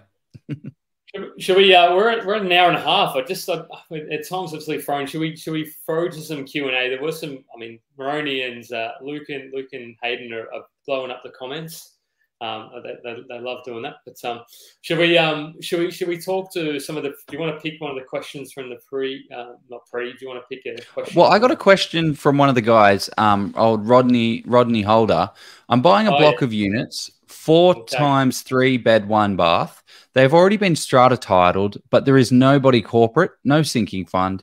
Anything I need to look at for pitfalls, gotchas, advice? Thanks. Oh, you even commented on it. I asked Rodney what state he was in, just so I could be prepared. Because in terms of new developments, the situation is a little bit different in New South Wales than it is in Queensland. But I'll do my best just to provide some general tips, which I think actually apply across the board. Rodney, I'm wondering what you plan to do with this property, whether you are holding this block and you're going to put tenants in there, or whether you're planning to renovate and sell all or only sell some. So that would be the first thing to be thinking about. I'm sure you're already across that. And then you say that it's been strata titled and you're in Queensland. You say it's been strata titled, but there's no body corporate. I hear that all the time. With, especially with 2-lot schemes. Oh, it's strata, but there's no owners corporation.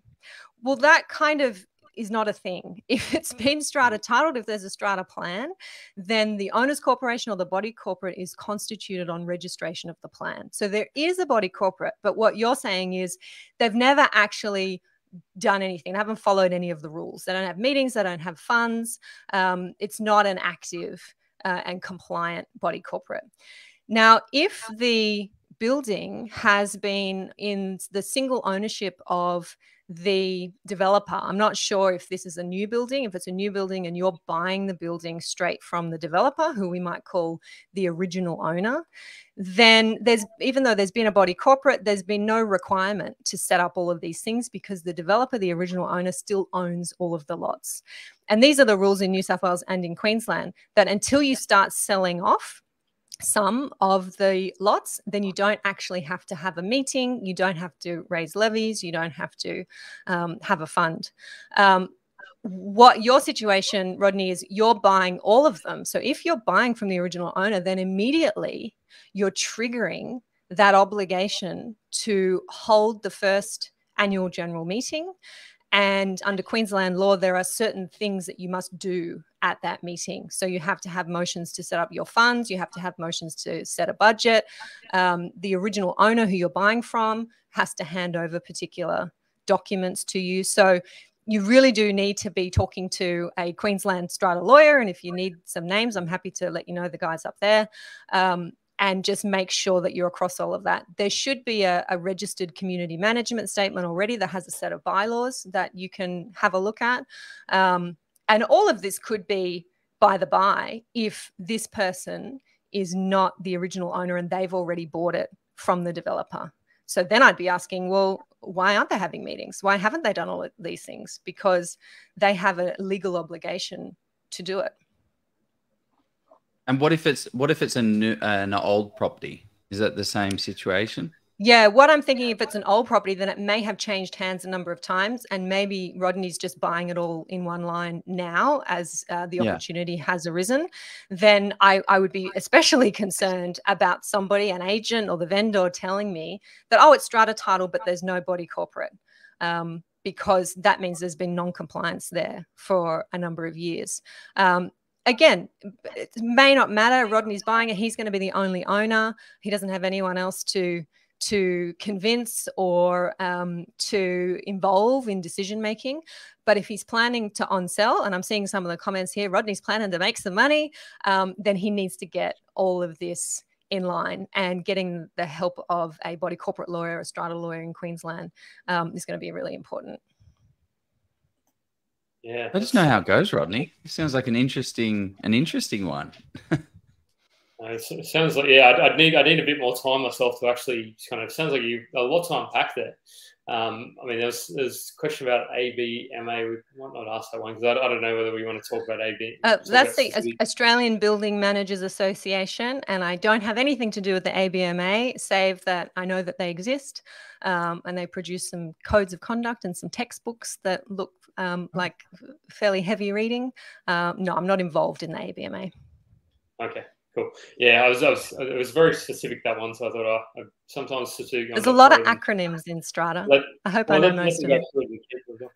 This is an interesting one because a lot of people talk about managing your own properties, and I mean, this is next level, like self-managing your own Strata. What are your thoughts, or what are your members in your group? Yeah.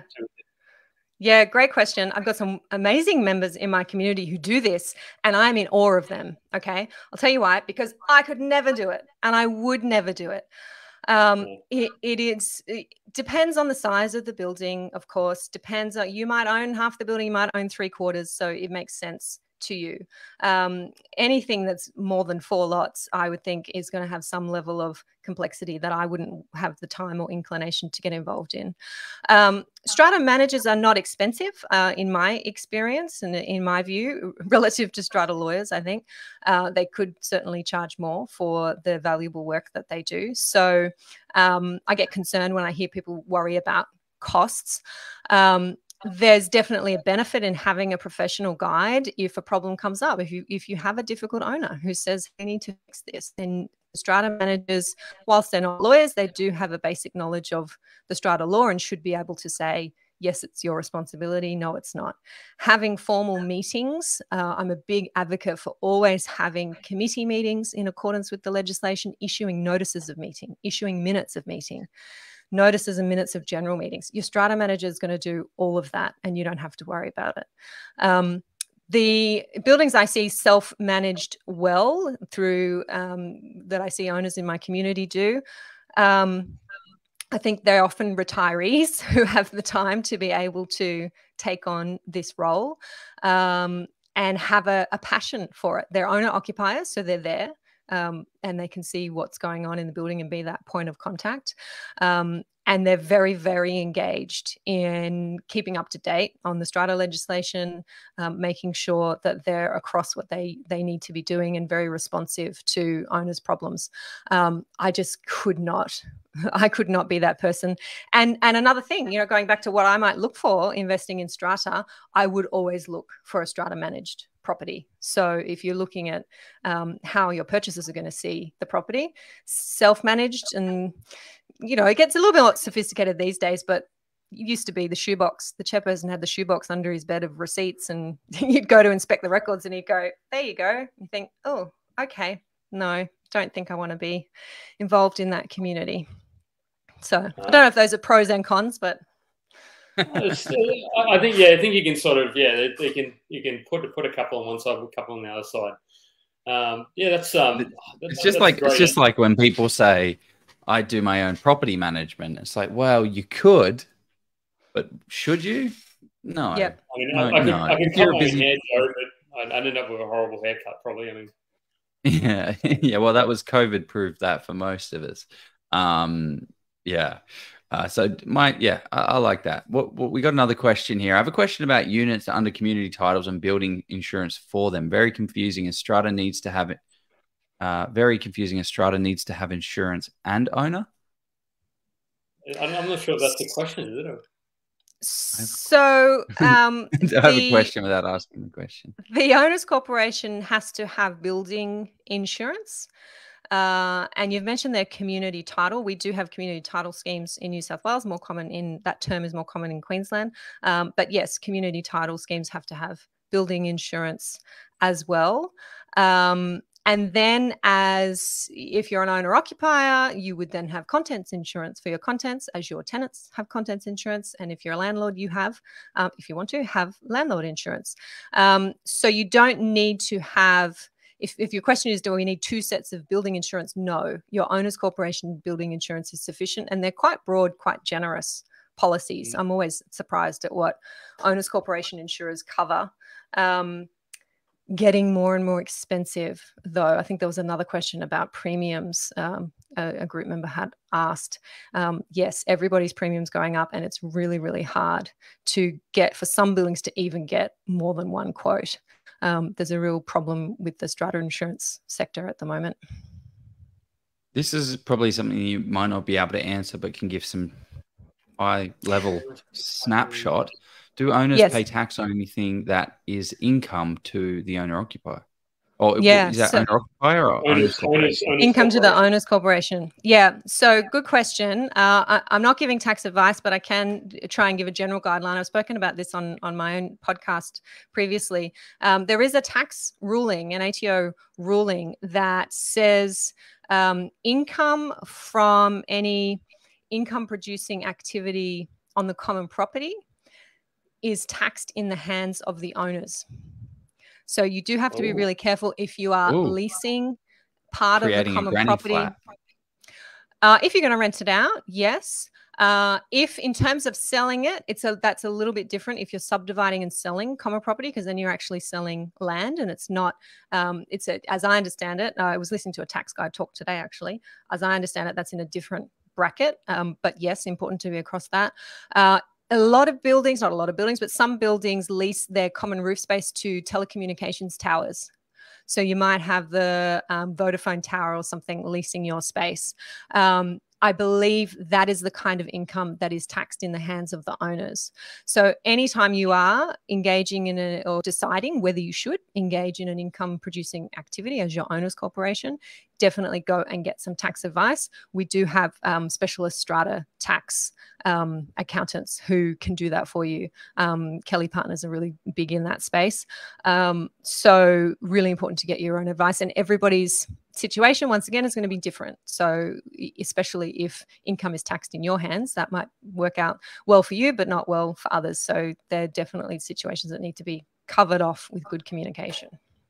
Yeah. That's one of the things I'm interested in, because you must come, you know, when I want a strata lawyer, it's because there's stuff's gone down. How do you redeem some of those problems, that the miscommunications, the challenges? How do you de-escalate it and bring it back to a nice, calm, level playing field? Because I could definitely see like our strata, the people in our block are not the greatest to deal with. And I could totally see people just ego, boom, ego. They might be watching, so you might be escalating right now. Not de-escalating. Oh, God.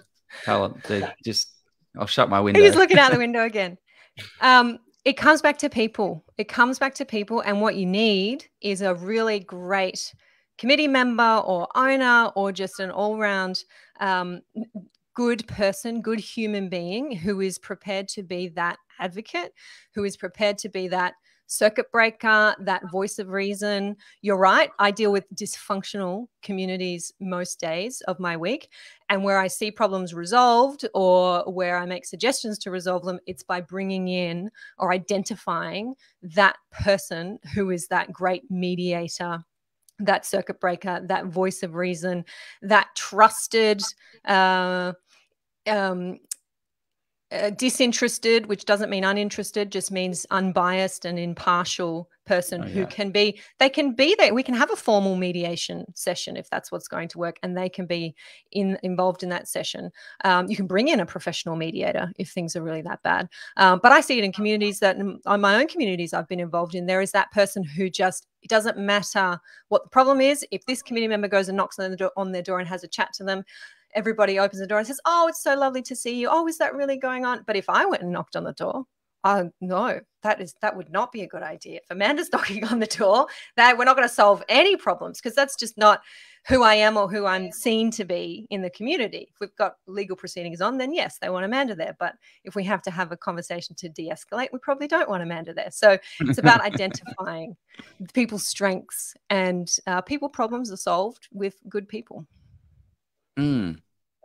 Do you see like a lot more problems raised when there are a lot of investors? Like there's 20 blocks and 20, you know, there's 20 blocks and 15 are owned by investors, so they're all tenanted. Do you see, like, have you seen a complaint, an issue from investors / owner occupiers? Yes, and I think that's part of the reason why I look at that ratio when I'm choosing whether to buy into Strata. I think with a higher level of tenants as opposed to owner occupiers, what you have is high turnover. So you have people moving in and out more often because leases are short. You may still have some short-term letting going on, so you've got even more people moving in and out. And I see communities that I work with high levels of tenancies, they have a lot of problem with waste management. Their bin rooms are overflowing. They get the mattresses on the common property, the washing machines left when people move in and out. So you don't have, just by nature of the commitment, you don't have that high turnover when you have owner occupiers, because people stay in place, generally speaking, for a little bit longer. And having more owner occupiers on site also means that you are going to pick up on problems more quickly. So the cleaner's not doing a great job. So Mary in Unit 7 rings the strata manager and says, hey, they were just here. Here's some photos that I took. Can you give them a buzz and make sure they do better next time? If you haven't got owner occupiers there, unfortunately, and I'm speaking generally, there's some great tenants, often long-term tenants out there who take the same interest. But owner occupiers are there to keep an eye on things and make sure that the standard is maintained, I think is a good thing. Mm. Do you see this becoming bigger and bigger? Like, I feel like the way we've gotten density-wise in New South Wales and Victoria and even in Queensland as well, it's getting pretty dense up there. This is going to become such a broader issue as we all start to move into these taller towers. And I don't know, are you seeing that? Do you see that as a possibility in the future? It's already happening. Strata living is becoming increasingly complex for a few reasons. We're building more complex communities. So I talked about that mix of commercial residential, retail residential. We have large-scale communities now. I think of Jackson's Landing in Pyrmont in Sydney, Breakfast Point in Sydney. These are big community associations that then have strata buildings that then have commercial facilities shared with residential facilities. So they have building management committees, and they each have bylaws, and they have strata management statements. And these are all things that just, I don't expect anybody to follow, but to relay the complexity of these developments. So that's been happening sort of for the last 20 years or so. Then what we have is increasing property prices, and just the value of these properties increasing exponentially. So the level of sophistication of owners and investors is increasing, and the importance that they're placing on their investment is increasing. It's not just sort of the set and forget, and maybe I'll just have a tenant in there, and then I'll put my daughter in there when she goes to university. These are now multi-million-dollar properties, and they are being run essentially. Yes, you've got a professional strata manager, but they're being run by a group of volunteers. So committee members generally are not paid, run by a group of volunteers who may be lucky enough to have a background in law or accounting, or have sat on a board of a listed company and may have some knowledge about managing huge budgets, because these budgets, the bigger the building, more complex, the bigger the budget. So that's making things more complicated, where these people are coming in and saying, well, surely there's a better way to do things. How do we add value to our common property? If I had a freestanding home, I'd be adding value. Why aren't I doing it here? How do we install sustainable infrastructure? We've got money. We've got $1 million sitting in our capital works fund. Can we invest that? So that's a new thing, and that I was interviewing a guest on the podcast about that a few weeks ago. Can we invest that in the stock market, the same way that I would invest money that I had sitting around, the same way my superannuation is invested? Why should it just sit there in a capital works fund getting zero interest, and term deposits are useless now? So all these questions coming up because your owner is becoming more sophisticated, and we're talking about more money. So all of that converging then with more apartments, definitely more apartments on the market, our denser urban communities. It's fun. Yeah. That's there's a lot of I know it sounds like you thought a lot about I'm going to throw one last question, because we're nearly at 2 hours, and I'm surprised that we got this is an interesting one. It may be a bit of a tougher one, but it's an anonymous one that got sent to me, and there's anonymous. Sorry, what is it? I think somebody will get about. So I just typed it up. This person didn't want to be, I suppose, identified. I have 3 townhouses. What friend is this, Jeff? Does he start with J, end with Miles? I have 3 townhouses in a block of 8, but the strata insurance cost is extremely high now because of the townhouses in the back block burned down a few years ago. I contacted the strata and checked out the financial report, and all cost in the assurance. They said they have 3 quotes, but I don't trust we're getting the lowest rate by a mile. Jeff Miles, how do we fix this? Very good question, not Jeff Miles. I mentioned this earlier. Insurance premiums, building insurance premiums are going through the roof. So I'm not surprised that your strata manager is saying this is the best quote. But if you don't trust them, ask for copies of the other quotes. These are your records. You are entitled. The strata manager owns nothing. The strata manager is your agent. You are the principal. So these are your records, and every owner is entitled to access the owner's corporation's records. So send us copies of the quotes. I'm surprised your strata manager didn't do that.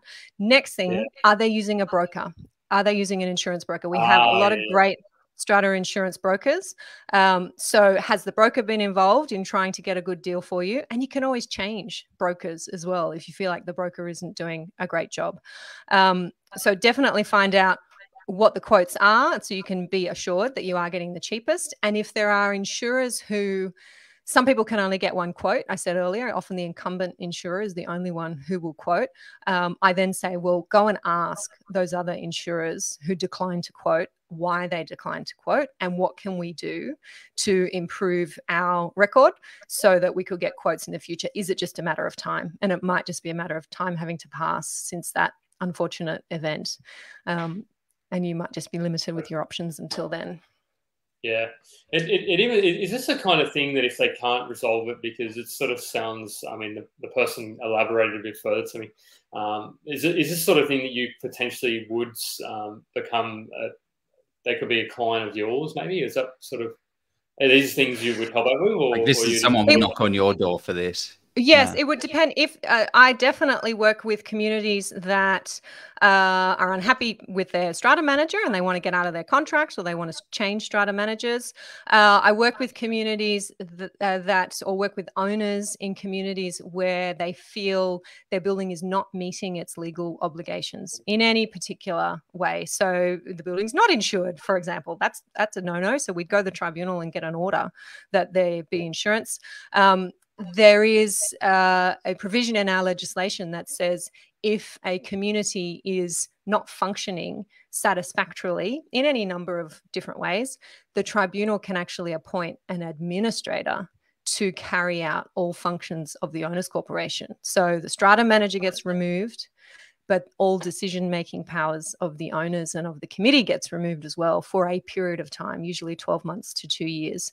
And that's when we see the most difficult communities really in trouble, not able to make a decision to comply with their legal obligations, not meeting their repair and maintenance duties, maybe not having meetings, maybe not striking levies. Then the tribunal will intervene and appoint an administrator who is a professional strata manager to do all of those things without any input from the owners. So that's when things get really bad.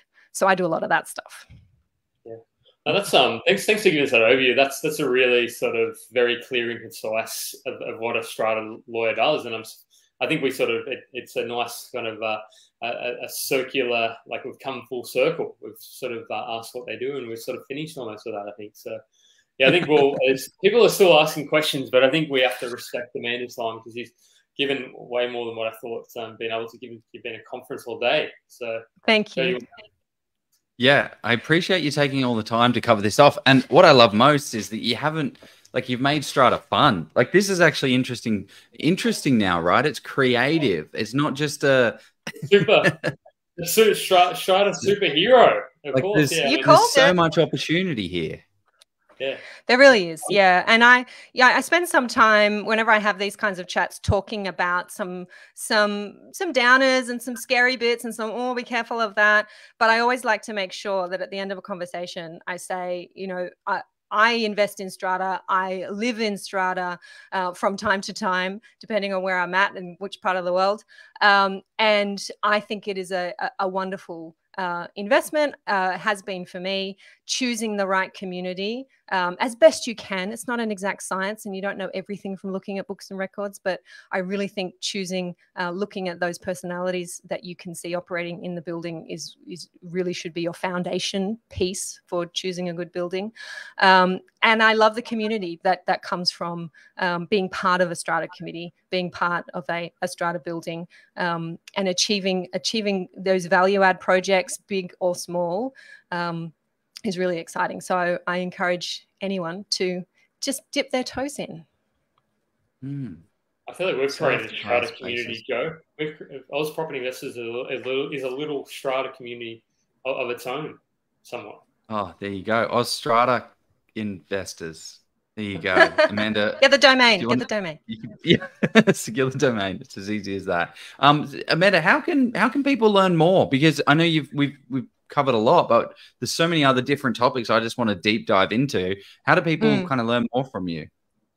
Well, I have just today published my 300th podcast episode. So I have been running the Your Strata Property podcast for the last 6 years. That's about an episode a week. Episode 300 went out today. So we're in a bit of celebration mode at YSP, I call it, Your Strata Property headquarters. So the podcast is a really great library, growing, huge library of information about strata. And you can find that at yourstrataproperty.com.au. Dip into those podcast episodes. I've seen a lot of your group members head over and check out my Facebook page. So that's just a public page today. That's on Facebook. Just search Your Strata Property. I do a lot of these kind of chats and I do my own Friday lives every couple of Fridays to update everyone about what's happening in strata. So it'd be good to see you over there. And there's always something new. Always is. That's right. Yeah, people are still loving it. Like there's like Aaron and there's so many questions we could have continued to ask, but I'm do you know what? That's why I started the podcast. I used to do live education events. So I would go, as you said, and I'd do speaking gigs in big and small rooms. And it would be about this time. And my feet would be very sore because I'd have my nice shoes on. And I'd say to people, I got to go. I got to eat. I got to sit down. And there'd just be the line to the end of the room. So I get it. There is so much information, knowledge, education that's needed. That's why I started the podcast, so that people can dip in and find that there. But look, it's easy to find me online and to find what I'm doing in my community. So yeah, happy to keep helping. Thanks I love it. Keep giving back to the communities. That's what it's all about. That is what it's all about. Awesome. Is there anything else you wanted to cover off? Anything that we've missed that you wish we discussed? I want to say thank you. Thank you both for inviting me here and giving me this time to share with your community. And thanks for being open to the opportunity of learning more about Strata. I think when you first heard Strata lawyer, I don't know. Don't know if our guys are going to be that. So thank you for pushing through that. And we've changed your views a little bit. It's funny that you say that, because that's the first thing that goes through your mind. You're like, no, I don't want to do that. And then I listened to one of your podcasts. I was like, this is amazing. This is you just don't think about it. You don't think about all the little eccentricities that exist out here until you're like, actually, why is that building now extending? Or how did they pay for that? Why that property just was $40 million? They just got new balconies, 25% floor plan, now worth 75% more, and they paid it all off with two what are they called? Penthouses. Oh, that's well done. Yeah. Amazing. Who thinks about this stuff? I think about this stuff all the time. Awesome. Anything you wanted to say, Jeff? I'm good. I was just going to say, thanks for being such a passionate member of the Strata lawyer and just the Strata in general and just the property community as well. That's good on you, and hope you'll have another 300 episodes at least, maybe more. I hope so too. Thank you. Well, let's go buy a property, guys. Let's go buy a Strata property. See you later. See ya. Thanks everybody. Catch you next week.